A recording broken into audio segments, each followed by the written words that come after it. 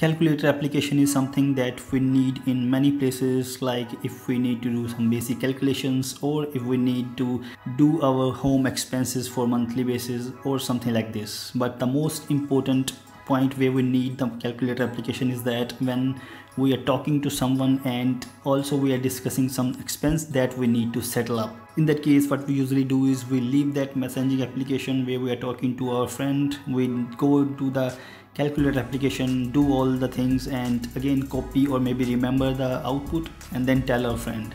But what if I'll tell you guys that you can get the same calculator in your keyboard itself, that you don't have to leave your messaging application, for example WhatsApp, and you can do all the calculations there itself and send the output to your friend. So there is a very nice application, it's called My Calculator, and you can download this application from the App Store. Let me tell you guys.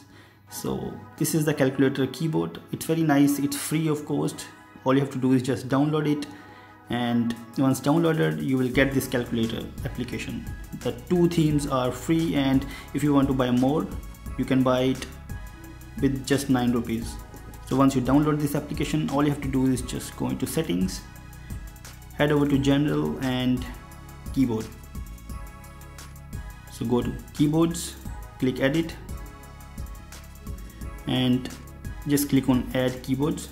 Here you need to find your My Calculator application, tap on it, again tap on that keyboard application, just give full access. So once you do that, you are set up to do your activities. Now if I open my notepad and let's say I'm talking to one of my friend and I need to do some calculation and as well as send it to someone, all you have to do is just click on this globe icon.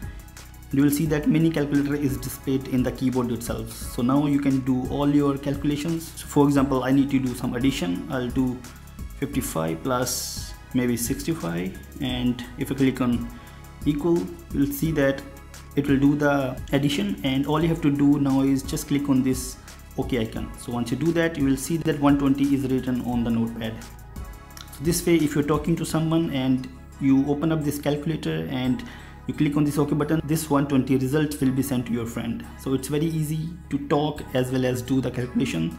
And once you want to come back to the normal keyboard, again you will have to just click on this globe icon and you will come back to the original keyboard.